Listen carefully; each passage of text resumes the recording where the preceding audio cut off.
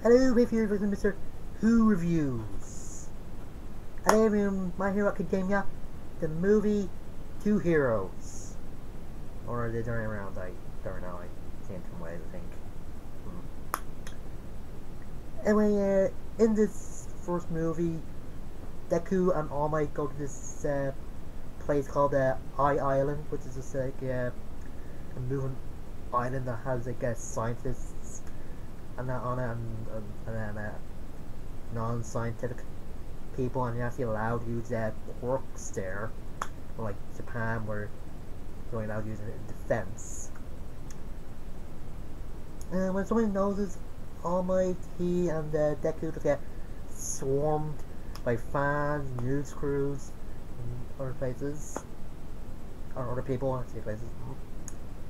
And All Might actually there to meet his old friend Dave Shield, who actually designed All Might's costumes over the years, and Deku actually gets to meet Dave's 17-year-old Dorm Militia Shield, and he's a scientist as well, and probably part of the support team there. And actually comments on Deku's costume, and the two start hanging out after Deku just geeks out over Dave. And turns out that Dave knows that All Might's decreasing quirk, but he didn't know about the One for All. Yeah, the reason All Might gives is because you want Dave and Melissa to be caught up on the Wolf, the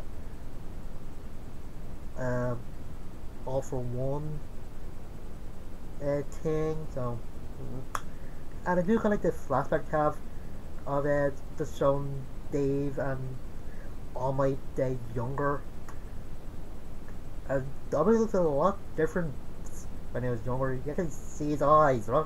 Like black shadows with just a bit of light coming out of them. Yeah, it's pretty cool. I wish there was like a spin-off or a prequel to some version of some of the heroes. And you can tell they're in America. It's a bald eagle that's coming by. Yeah, apparently when All Might's like younger, I guess in early 20s or something, he actually transferred or lived in America for a while. So yeah. Anyway, eventually some of the other classmates of the hero course actually show up, and they do get their reasonings. And I just love to see Bakugo get angry when Deku and this Soto actually be his time in a villain taking down thing. Yeah, it's funny to me. And during the demonstration, Melissa notices that Deku is holding back his quirk, and before I gets noticed the scars in his hand.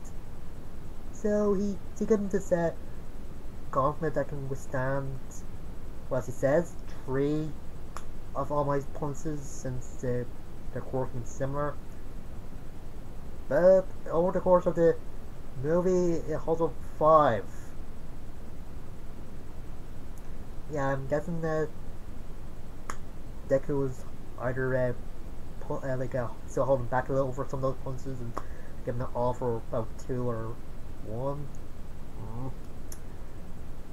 Anyway, the other reason they're here is because there's like a science expo going on, and there's a big party that gets interrupted by some villains hijacking the island and just hacking into the security system, and apparently the security system is drones or robot drones.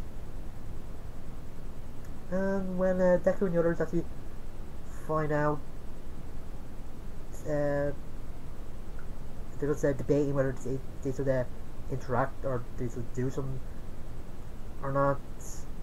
And let's say they decide so do something thanks to some word of it by Deku and some other classmates. Melissa volunteers to go with them since he knows the code for some of the stuff. And eventually they get to a place where the villains come out, but they have to hide, and that he spot Bongo and Red Riot coming since Red Riot got lost. Yeah. And a big villain fight, and some more obstacles with the drones and that, and Mineta just getting inspiration to actually open a vent and open up the closing walls, since Cominari saying they probably get a lot of fangirls afterwards. Ugh, that about those so. Anyway, eventually everybody starts splitting up, and Deku and Melissa find out that Dave actually organised the whole thing, since he's trying to get one of the investments back that the science community and some world leaders took away from him. Yeah, the investment is supposed to increase somebody's quirk, and he actually invented to actually help out All Might, since he knows his quirk is depleting, and just so desperate that his assistant Sam's idea of actually hiring villains, or hiring actors to pretend to be villains, it just sounds like the only option. But in the twist, turns out the actors pretend to be villains are actual villains. Yeah, and actually kill Sam, who has betrayed the professor, who actually felt betrayed by the professor, since it seems like they want his work to mean no, they want the fame and glory in that. And the head villain shot him, and him saying to Dave that he's not any different from them, and that he suits him, and knocks him out twice, and he come back around very quickly. Twice. I don't know. And this when Deku is fighting off some of the bad guys, and Melissa's able to get the Scourge back in line, and since they had All Might title for that, All Might's free and is going to help the others. Sort of the main villain's quirk is metal manipulation,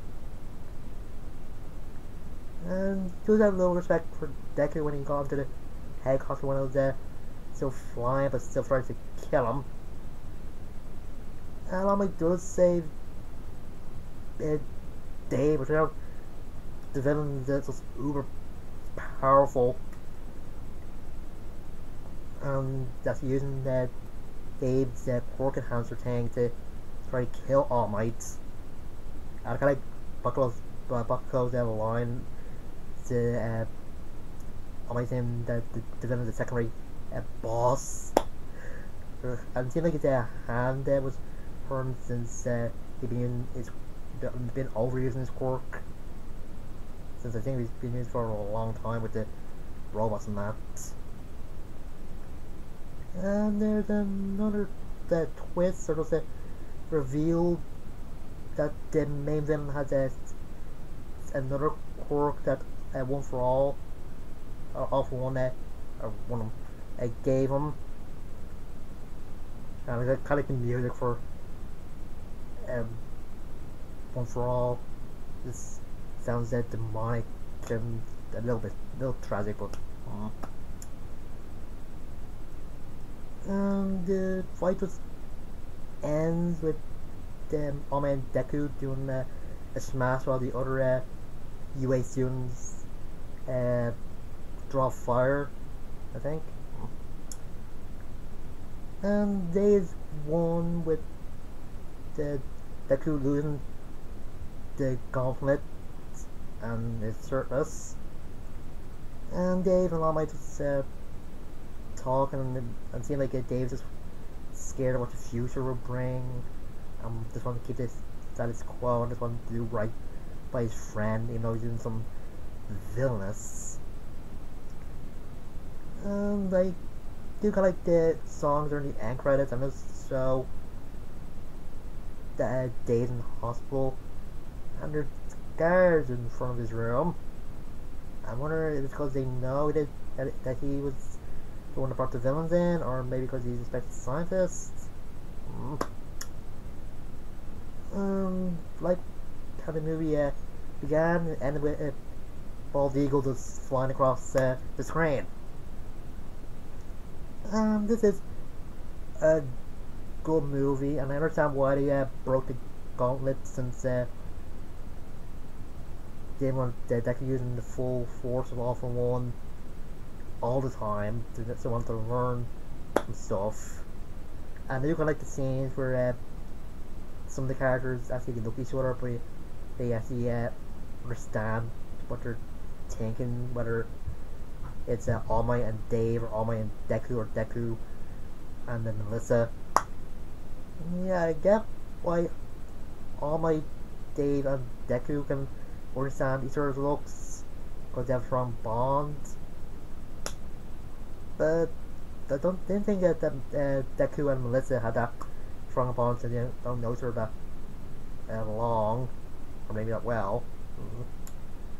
And I do kind of like the scene when Deku finds out that Melissa is quirkless as well, and does remember what he was like when he found out he wasn't there. He wasn't gonna get quirk when he was about 5.